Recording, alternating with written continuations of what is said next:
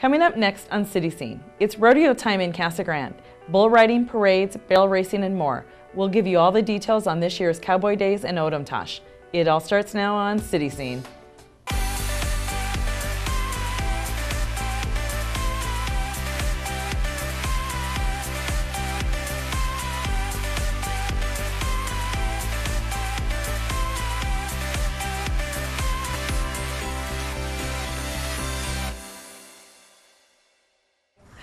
Welcome to another edition of City Scene. I'm your host, Mary Allen. Cowboy Days and Odom Tash is almost here, and here to tell us more about the week-long festivities is event organizer Larry Rains. Welcome to the show, Larry. Thanks, Mary. So tell us about the annual event.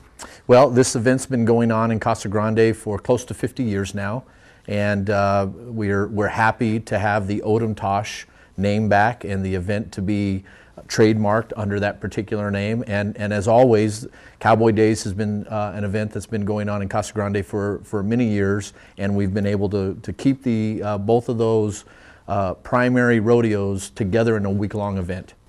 So what can people expect this year? We're going to have much of the same fun as we've had the last several years. We do have a scheduled event that we're going to be following as we have with the last few years. We're going to kick off that Saturday, February the 13th at 10 a.m. with a parade on Florence Boulevard downtown. Immediately following the parade, the gates open for the All-Indian Rodeo, the Odom Tash All-Indian Rodeo, and there'll be 2 performances on Saturday and Sunday at 1 p.m. each day. So what are you expecting as far as number-wise, as far as the participants in the parade? Well, you know, Mary, the Odom Tash Parade has been a staple of the community for years. And for those that have been around Casa Grande for several years, you remember the long parades with a variety of entries, both Native American, cowboy type horse, equestrian type entries.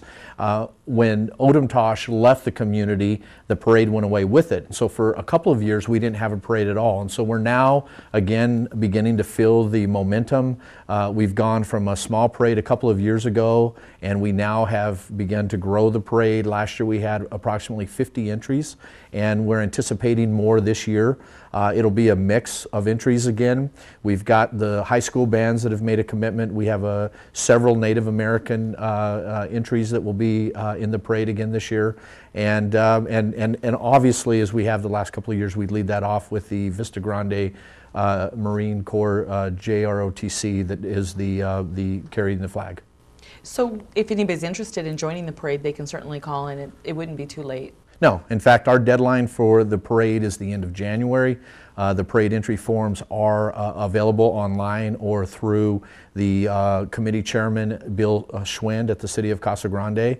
There is no fee for the parade, to enter the parade. And so we encourage anyone who's interested in coming out to fill out the application and to be part of that activity.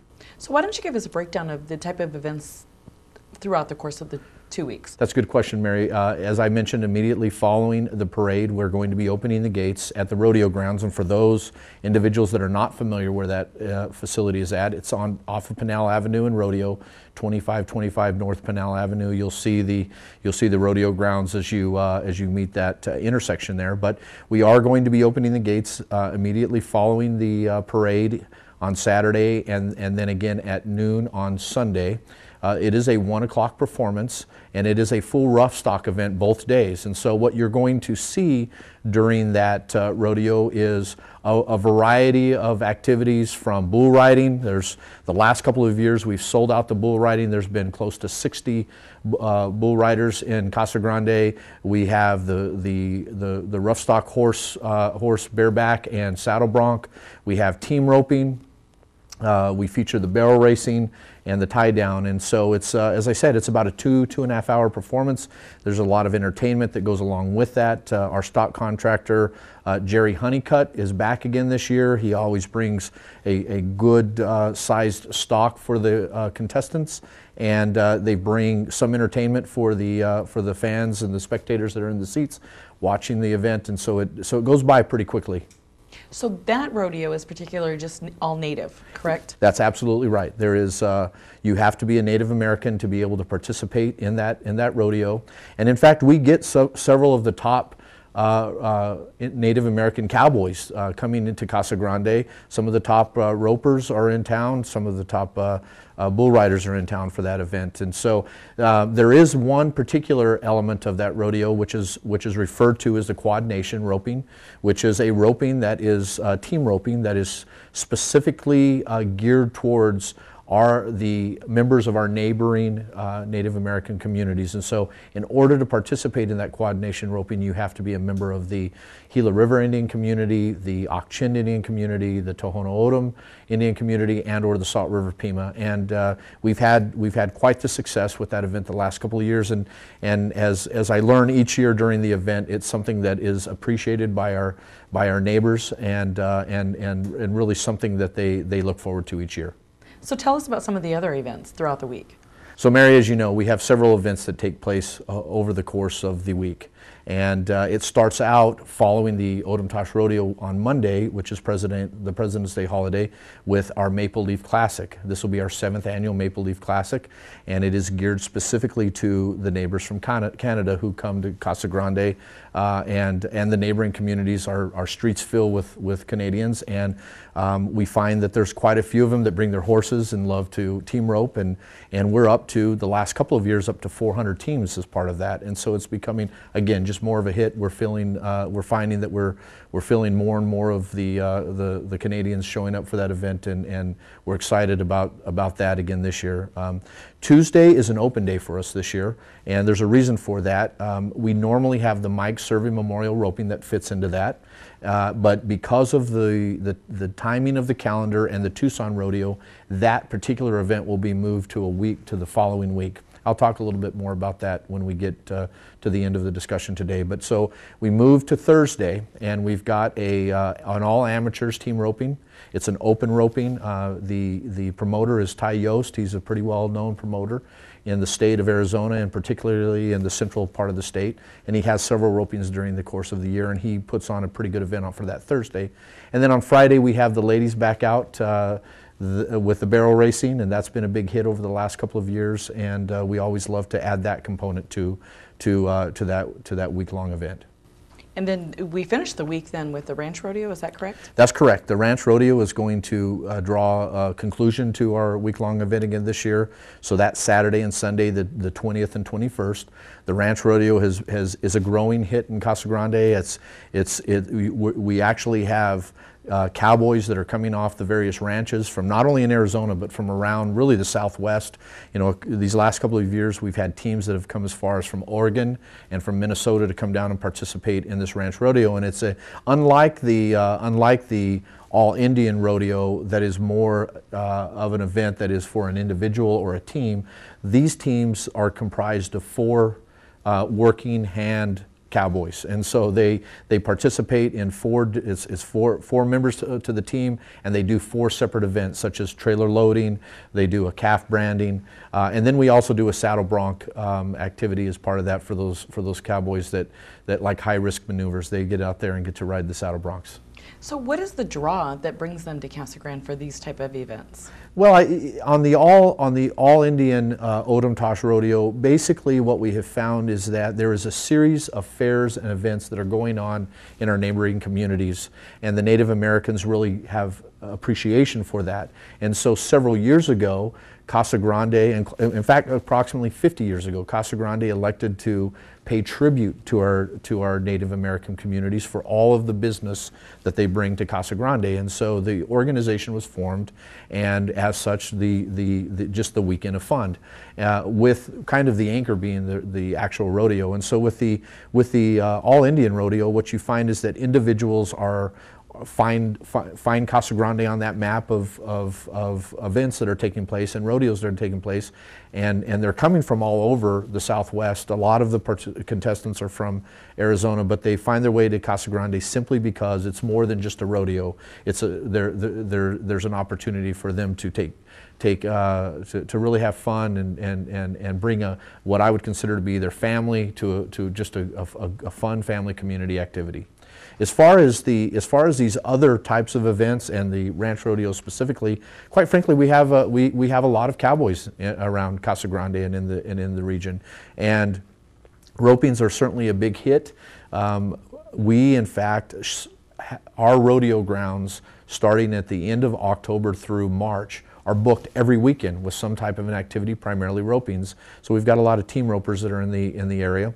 And then as far as the ranch rodeo is concerned, a lot of these cowboys are literally coming off of the ranches and driving to Casa Grande specifically to take a shot at becoming the champions of our ranch rodeo. And I think that one of the things that I have found, at least, that is luring them to Casa Grande is the fact that on both ends of the events, we really take care of them in the form of prizes, our payouts, the buckles that we buy, and those types of things. It really lures these individuals to come. It's something that they enjoy doing anyhow, but they see a reward in prizes.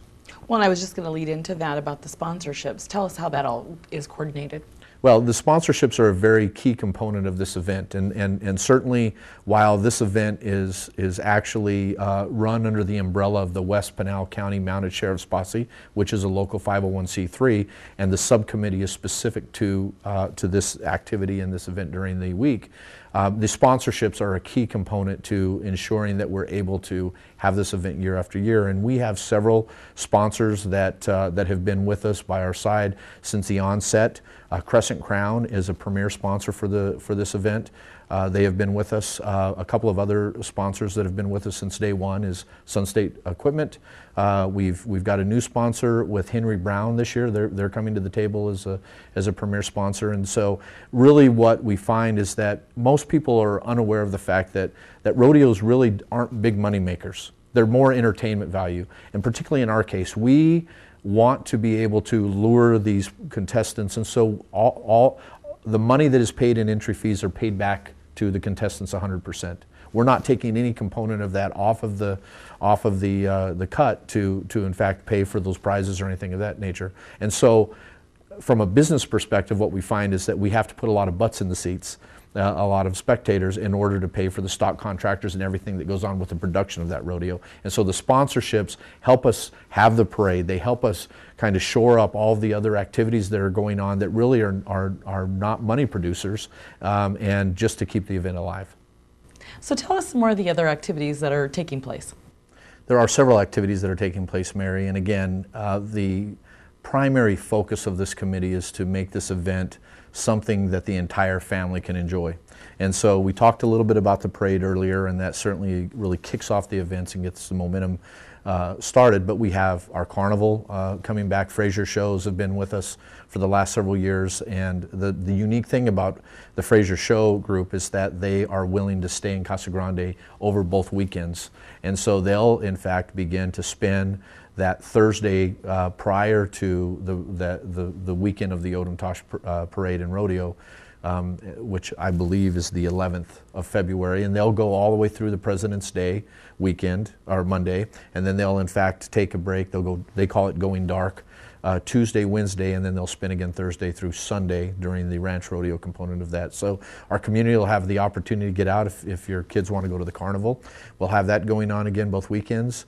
We did bring back last year the softball tournament, the All-Indian softball tournament, and we're bringing it back again this year. It's a great staple to the weekend. It's something that was very active, and people enjoyed that when the original Odom Tosh was in town. Last year, I think we had 18 teams, and we're expecting more than that.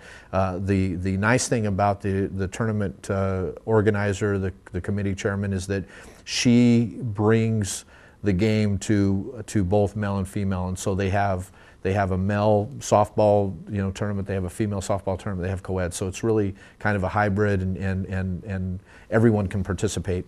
Last year, Georgette Johnson is her name, she was actually successful at creating a toca tournament for us, which is a very prominent Native American game.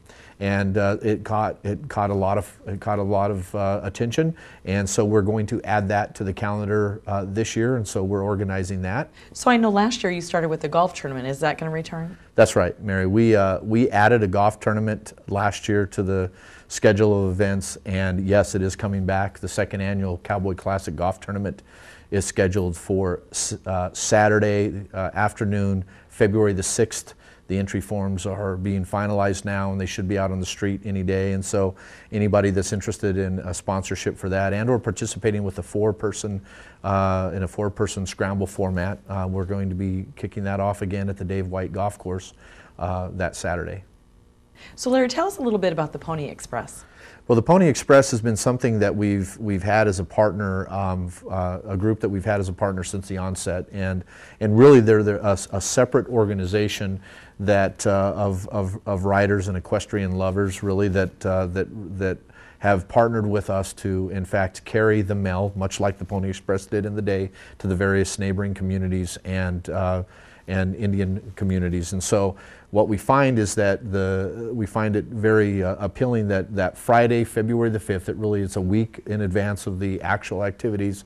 That group, they mount up and they ride to various communities, and they deliver the mail, as they would have back in the day, to the distinguished mayor or governor or chairman, and again, inviting them to come participate in the Cowboy Days in Odomtosh, giving them the tickets to the event, and just encouraging them and their communities to come and have fun for the week-long activities.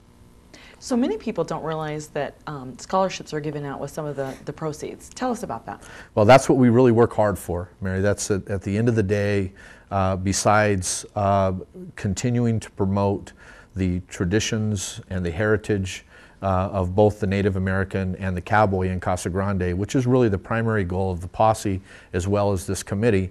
Our secondary goal is to award scholarships, and it puts a smile on my face because I'm the guy that gets to coordinate that and do that and present those checks to the noteworthy recipients, at least on the Odomtosh side. But I'll talk about that first because there's a different pot of money that goes on the ranch rodeo side. And so on the Odomtosh side, some of the proceeds that we in fact earn off of that activity, and again, remember I talked a little bit about the rodeo funds and whatnot, but we take the scholarship money and a variety of things, and we have been successful at awarding a scholarship to 3 recipients, one from the Tohono O'odham Nation, one from the Ak-Chin, and one from Gila River Indian Community for the last 4 years now. This will be the 5th, and we're in the process of working through that process as we speak. There's been some changes from when Odomtosh was in Casa Grande before with the way that has been administered. We now ask the nations through their Department of Education to pick a noteworthy recipient. They give us the name, we go out, we deliver the check, and really it's really just to benefit the secondary education efforts or technical training efforts that some of their local community members are looking to achieve. So on the other side of the house with the Cowboy Days and the Ranch Rodeo, there's a scholarship that in fact is generated as a component of the barrel racing that goes on with the ladies barrel racing, and some of the proceeds that are earned during that actually go out to the Central Arizona College, CAC's rodeo team. So that's the second component of the scholarships that I talked about just a minute ago. And what would be an average scholarship amount? Well, we have averaged roughly $750 to $1,000 per recipient the last 2 years, and again, our goal is to continue to try to grow that.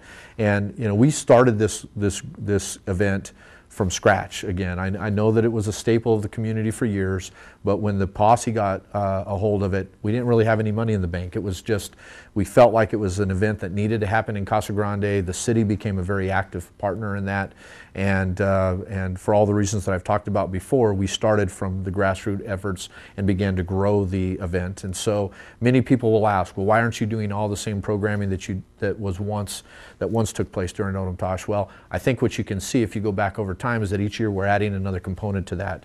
And so I would envision in the future that there'll be the powwows and the battle of the bands and those types of things. But as we're trying to get our financial base under us, we in fact are taking things a little bit slower, again with the end goal being to issue these scholarships, and I see it continuing to grow with each year as the event gets more successful.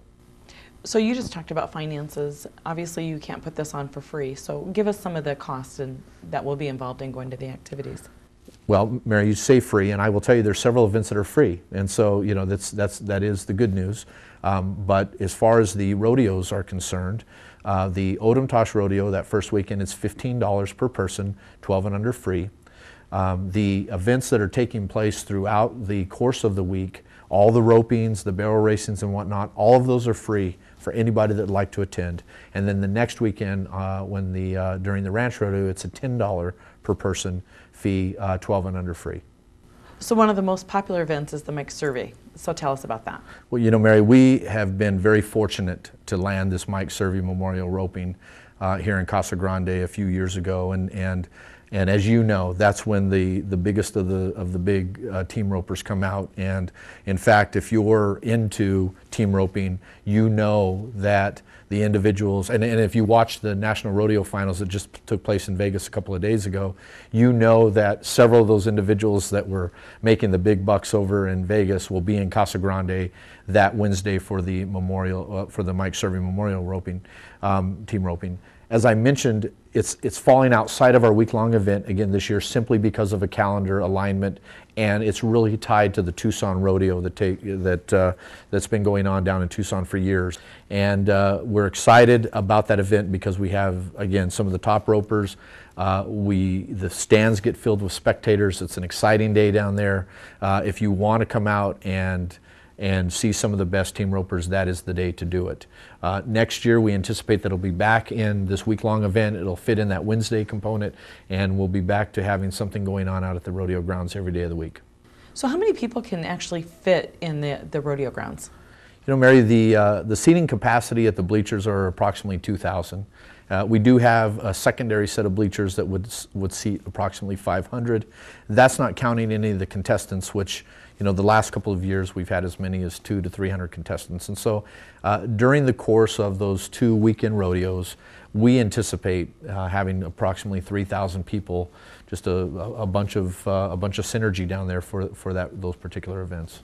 Now, you also have concessions there. There will be, vendors. that's right. There will be a series of vendors. In fact, the vendor applications are out on the street as we speak for those individuals that would like to set up a vendor booth as part of the event. We've got that for a day, for any particular day, and or for a series of days that you can elect to participate as a vendor. The posse runs a concession stand there, and so they'll have that activity as well. And again, it really builds a fair-like atmosphere, environment right there within the fences of that rodeo grounds itself. So each year it seems like there's some changes going on at the rodeo grounds. That's right. The posse has taken a concerted effort to really begin to make several improvements to that venue. And over the years, I know that we've talked about some of the expansion that's taken place with the second arena and the addition of the bleachers. Obviously, we were grateful to get the grant funding from the Gila River a couple of years ago to build the pavilion. Certainly thankful to them. The Ak-Chand Indian community has been a great sponsor to this event the last couple of years. Again, some of the proceeds that we earn from this, in fact, are used at the rodeo grounds for enhancements and improvements of that venue. As I mentioned earlier, it's something that is becoming more of a hit because of the proximity in the state, and it's just becoming a great location for these cowboys to come and participate in the various activities. Well, it sounds like another fun-filled year of events. Thank you so much for coming on the show. Is there anything else you'd like to share? Mary, again, thanks for having me. I always enjoy it. As far as in closing remarks, I would just like to ask the community to really take the time to come out and participate. If it's the parade or the rodeo, we obviously like to see as many people out there as we possibly can. A lot of the local residents, as we pay tribute to and recognize our Native American heritage and the friendships that we have with our neighboring communities, as well as just the overall cowboy traditions and the heritages that are a staple to this community, and want everybody to come out and have some fun. Cowboy Days in Odom Tosh kicks off on Saturday, February 13th and runs until Sunday, February 21st at the Ed Hooper Rodeo Park, located at 2525 North Pinal Avenue. The parade will be held on Saturday, February 13th in downtown Casa Grande. For a complete schedule of events, visit CasaGrandeCowboyDays.com or look for printed schedule in the dispatch. Okay, here's your chance to win 2 movie tickets. When is the Cowboy Days in Odom Tosh Parade being held? Submit your answer on our website, CasaGrandeAZ.gov. Just look for the City Scene logo. Good luck!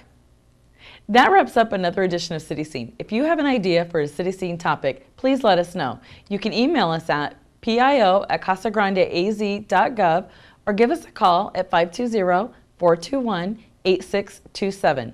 And don't forget to follow us on social media. I'm your host, Mary Allen. Thanks for watching. Remember, City Scene is your inside look at Casa Grande. See you next time.